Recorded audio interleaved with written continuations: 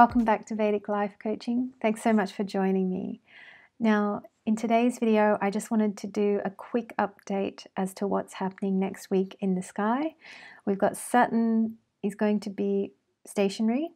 Saturn will go retrograde very soon. But the brilliant part is that he's going to be stationary for a few days. Now, he's going to be stationary from the 16th of April through to the 20th. So that's next week on, I'm pretty sure it's Monday to Friday. Yeah, so this is really good. And this is really good because when Saturn is stationary, he's just at this place where he's about to go retrograde. Now, is he going backwards in the sky? No. Retrograde is that we're moving faster. So Saturn will appear to be moving retrograde in our skies, but he's not going backwards. He's going forwards just the same. Anytime there's a retrograde period, I always like to think of it in my head as, well, the Earth is moving faster. So when it's Mercury retrograde, I like to think, okay, well, we're just moving faster than Mercury. We're just moving faster than Mercury, and maybe some of that mercurial energy will feel a bit distant or not as accessible to us. So that's what I tend to think there. We do have Saturn retrograde coming up. Saturn turns retrograde on the, I can tell you which day actually. In this period where he's stationary, he does kind of start to go backwards a little bit. Let me tell you, let me just go up and down the days in my little time machine here. I like to go into the future and go back.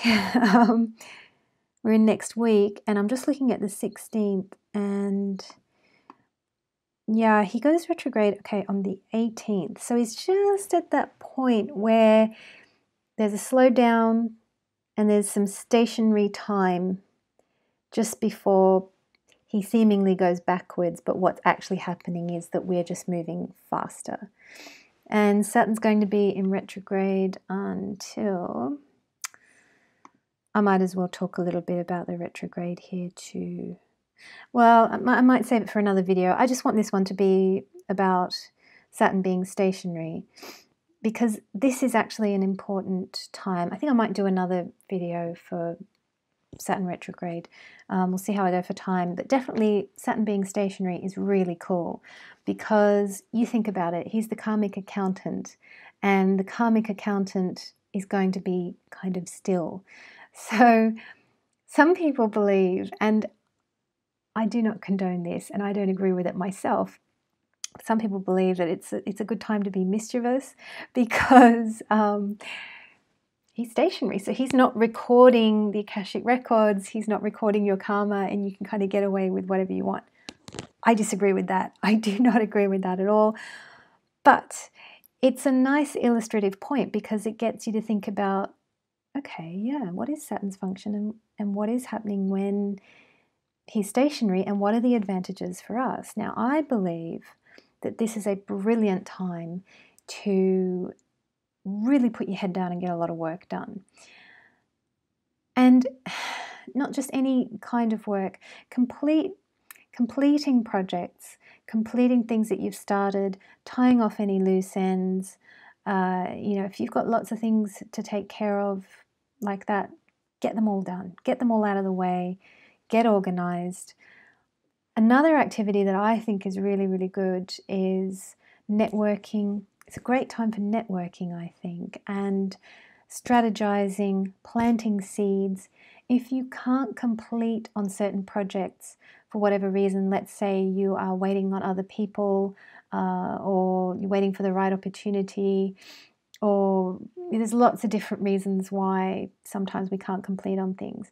Use that time to visualize the end result or that it has completed. So use that time to visualize as much as you can. Definitely visualizing, strategizing, planting seeds, networking. If you have a business and you want to get the name of the business out there, do that because we've still got Saturn's energy with us, but I think the advantage to us here on Earth is that his energy is with us, it's still accessible to us, but he's not moving forward in his usual way, and so he's not able to delay us potentially, as Saturn is known to do. Saturn is famous for delaying things, and I think anyone who's got strong Saturn in their chart can put their hand up to that, can put their hand up to the fact that good old Saturn has been delaying them on various fronts. But you know, on that point of delay, the delay very often isn't without wisdom, and it isn't done in a mean way or in a punishing way, or it's very often done for our own good.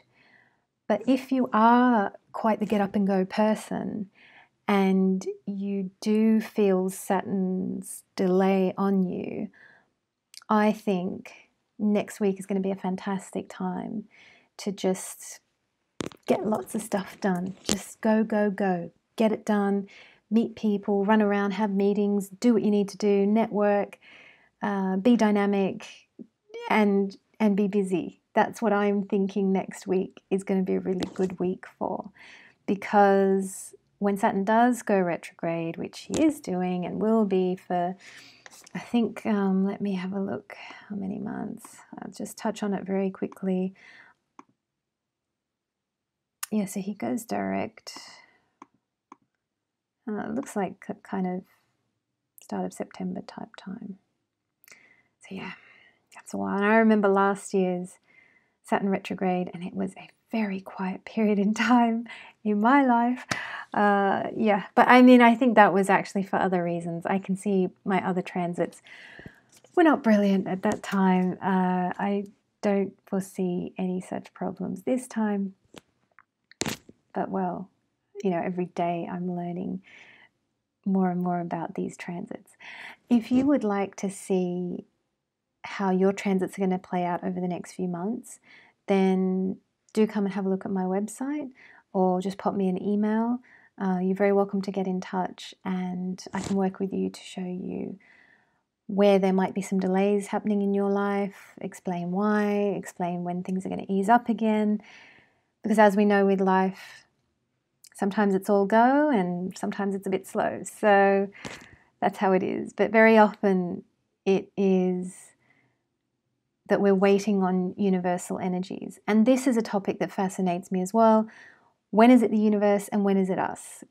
I might cover that in a future video. So do subscribe, come back to the channel, see what's new, and I look forward to seeing you next time.